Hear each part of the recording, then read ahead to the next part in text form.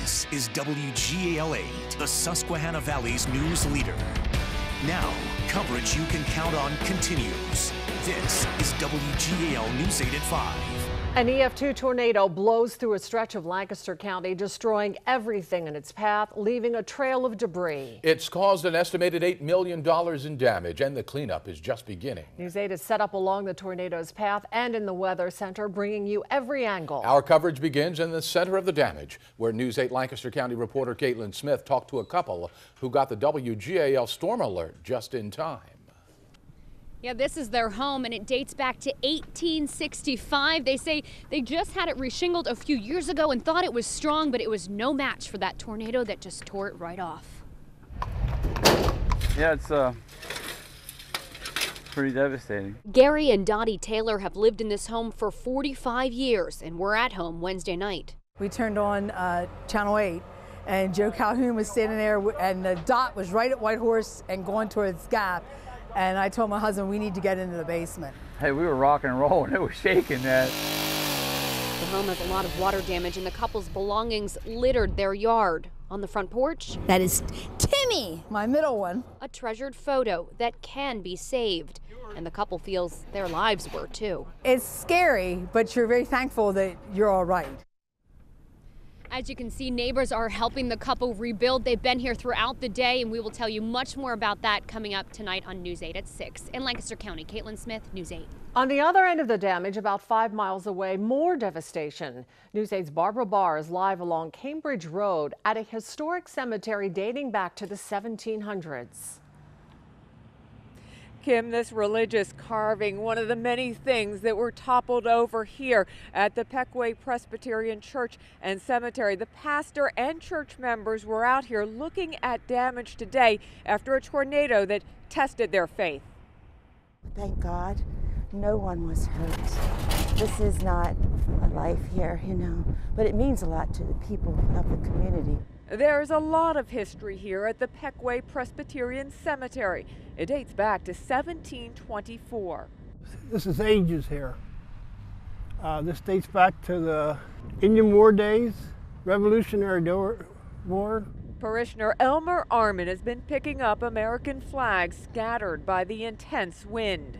You know who's in control and who has the power behind all this. Trees are uprooted and tombstones toppled, but there's reason they feel blessed. There's a saying that sometimes the Lord allows the storm to rage, but he calms the child in the storm during those times, and that's really what I'm thinking about, these people.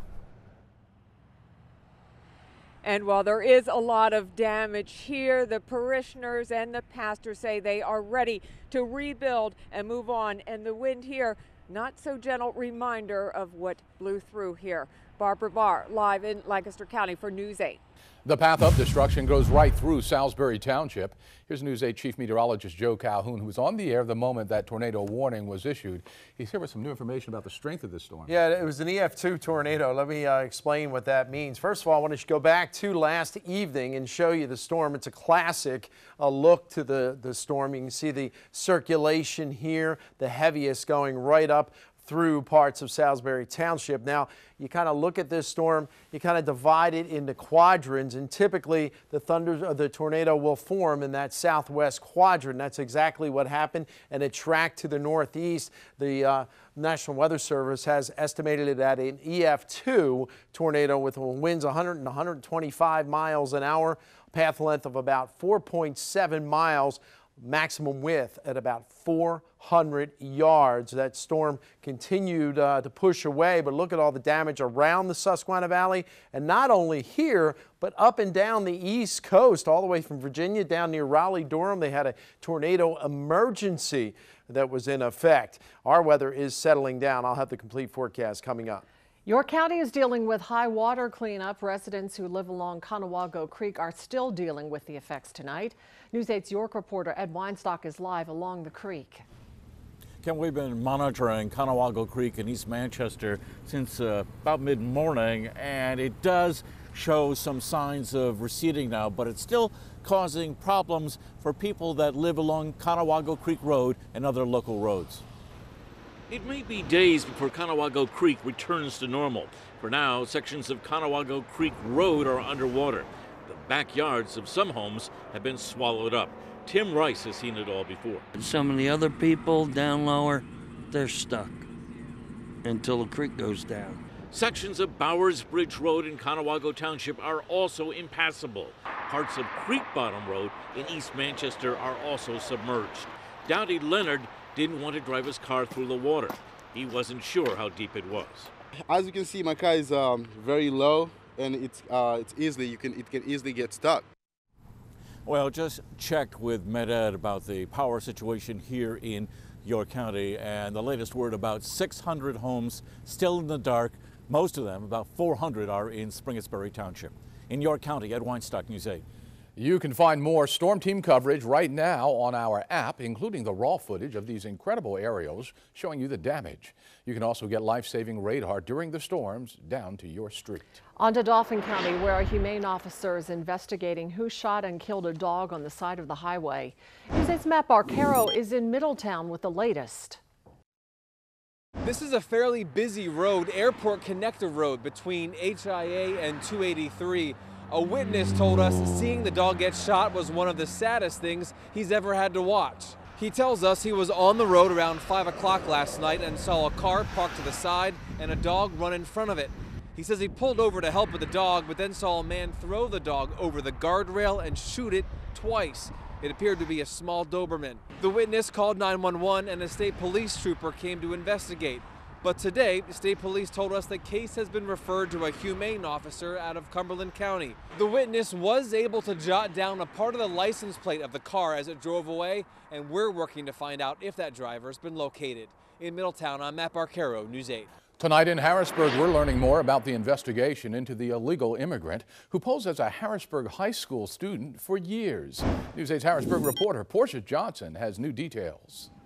Yes, well, sources tell us that the parents of 23-year-old Arthur Samarin could be charged. Now, we are told that he was living with his parents here, and court documents say the latest home address listed is Middletown. Now, police say Samarin used the fake name of Asher Potts. He was known by many as a 17-year-old stellar honor roll student at Harrisburg High School. Now, police say he is now in the Dauphin County Prison after he was not able to make bail of felony charges of identity theft and tampering with public records. Now, police say that he obtained a false social security card and a driver's license, to name a few.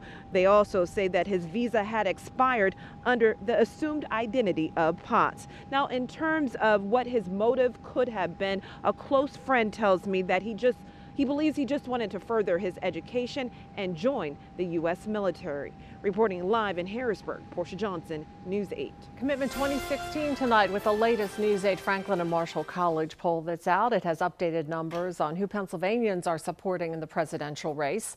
On the Democratic side, Hillary Clinton still holds a substantial lead over Bernie Sanders, 9 to 27%.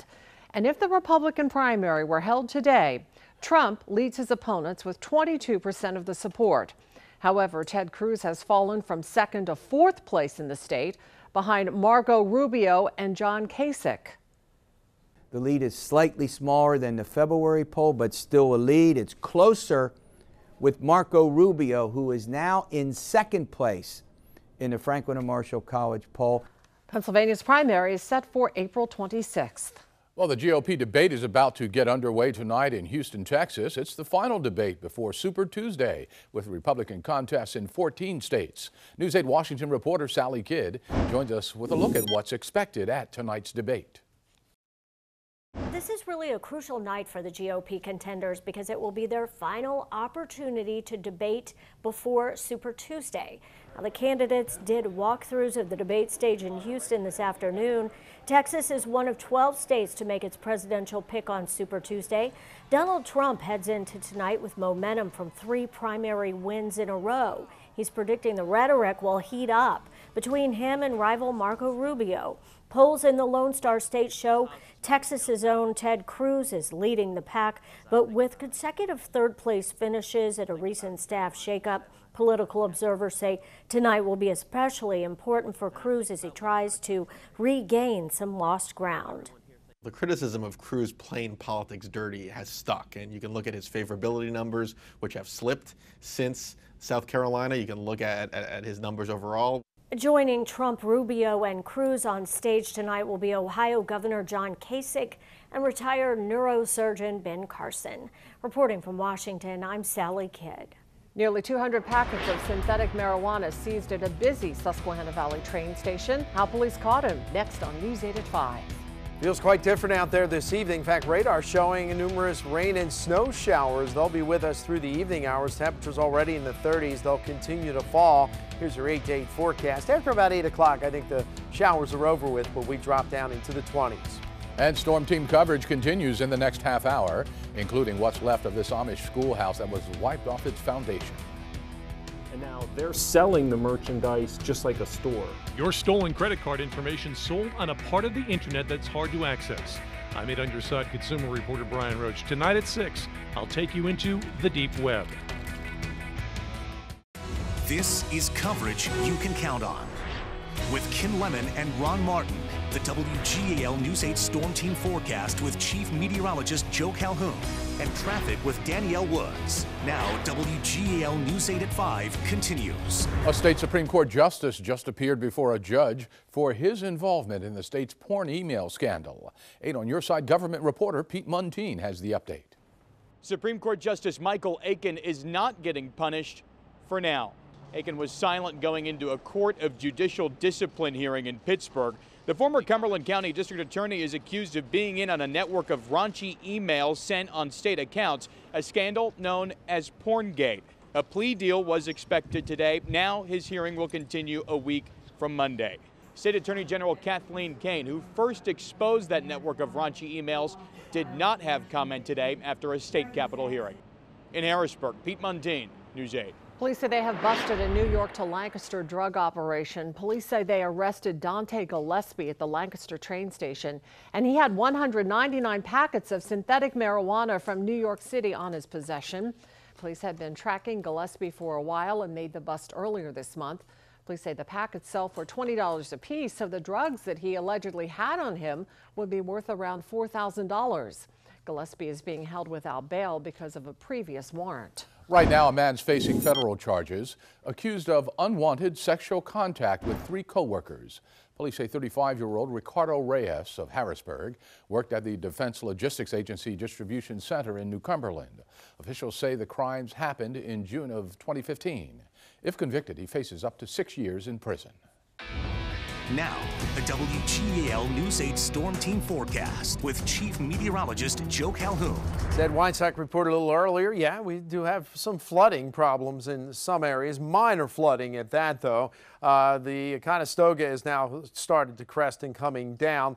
Still at minor flood levels at both Middletown and at Hershey, but just at the action stage, starting to come down a little bit on the Yellow Breaches, also the Connettagwinnett, so the warnings have dropped there. Coming up at 5:30, I will have all the river stages. They're rising, but below flood stage. Right now, looking alive in Lebanon, some rain and snow showers around 36. Big difference from where the day started, up near 50. Southwest winds 11, but gusting to near 30 miles an hour. They've been out of the west-southwest. Not typically a cold air direction, but this is a pretty powerful storm bringing in all that cold air. So through the evening, I think up to about 8, maybe 9 o'clock in extreme northeastern counties, we could still see a few stray showers of rain or some wet snow.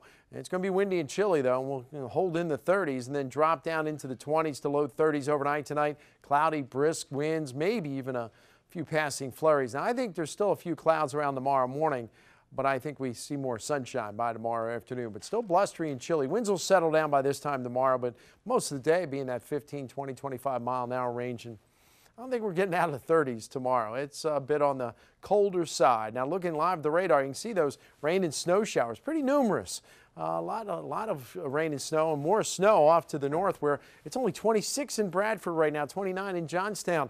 Here in the Susquehanna Valley, it's mostly light stuff. Every once in a while, we pick up a moderate and kind of mix in there. But look at the temperatures. Everybody in the 30s except Chambersburg at 41 at last report. Now, this will start to wane as we go through the evening. Predictor shows the showers starting to fall apart. Still rather cloudy, though, through the evening and overnight tonight. Predictor showing some clearing. I still think there's some clouds as you start your day, especially north and west of Harrisburg. Then they'll start to dissipate. We'll see more sunshine. But look at the numbers. Mid to upper 30s tomorrow. And with a gusty wind, it's going to feel more like the teens and 20s most of the day tomorrow afternoon. 40 degrees on Saturday, a little better, and although a little breeze, it certainly won't be as windy as tomorrow. And milder day. It looks like a pretty good weekend. We get up to about 54 on Sunday. Monday's not looking all that bad. We have a chance of a shower in, but it's looking like this system coming in on Monday is very weak. I thought it would cool it down, but it doesn't look like it will until maybe another system comes through with a chance of some more showers on Wednesday. That is another cold front. It'll make it brisk and a little chillier toward the end of next week. Don't forget to like us on our News 8 Storm Team Facebook page, and lots of stats about the tornadoes there also. And checking out the roadways at this hour, a little less busy on the weather front. Tonight, how's it on the roadways, Danielle? Well, a little less busier as well from what we saw this morning for the commute, but definitely, as you saw in the live reports, we still do have flooding affecting some spots throughout the Susquehanna Valley, so definitely use caution. If you suspect flooding, remember to turn around because there have been a lot of high water rescues this morning and throughout the day, so you don't want that to happen. Now, there are some things to watch out for.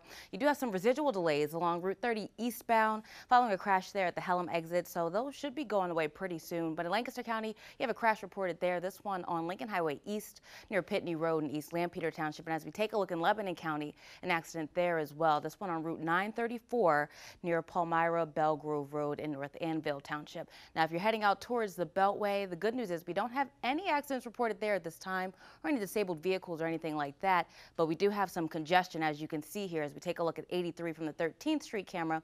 So both directions, both north and southbound, things are going pretty slowly. And then you see the speeds there showing that as well, about 12 miles per hour, 83 southbound.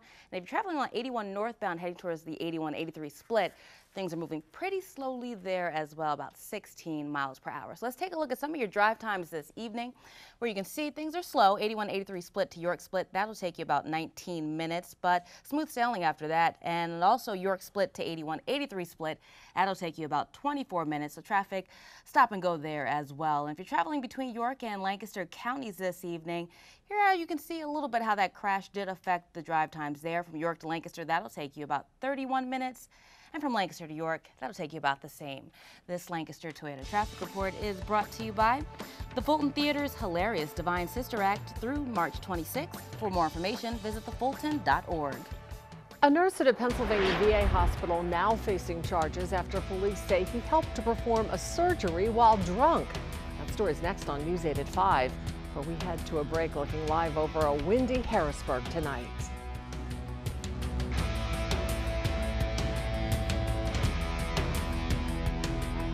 More local headlines at 5. In Lancaster County, a state police fire marshal says lightning during last night's storm sparked a fire that destroyed a home in Laycock Township.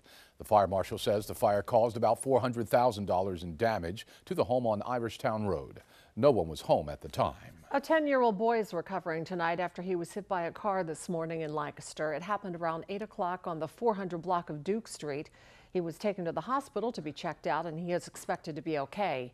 Police say the boy was with a parent at the time of the crash. So far, no charges have been filed. In York County, state police are looking for this man. They say robbed a pharmacy last night at knife point.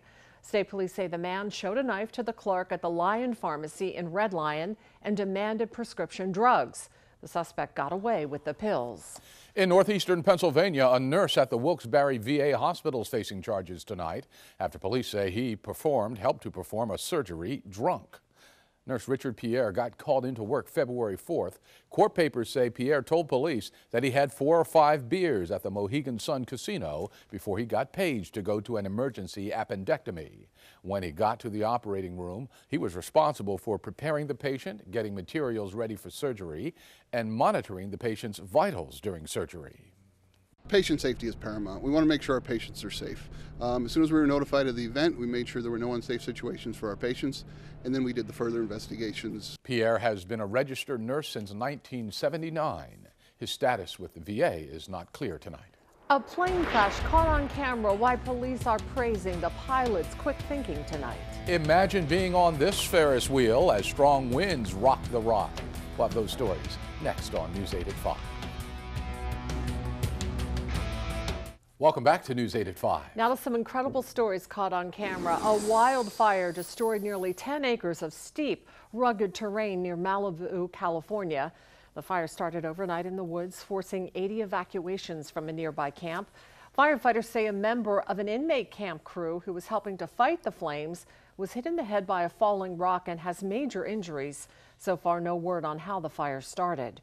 An unusual sight off the coast of New York this morning. A U.S. Coast Guard ship capsized while responding to a fishing boat that ran aground. 5 members of the Coast Guard were on board the ship near Rockaway when it tipped over. 7 people were on the fishing boat. No one was hurt on either of the ships. A plane crash lands on a road north of Los Angeles, hitting 5 cars. The single-engine plane slammed into the ground and came to a stop. The pilot lost control of the plane, and police say he picked the best possible spot to land it as it crashed. No one was hurt, not even the pilot. The FAA is investigating.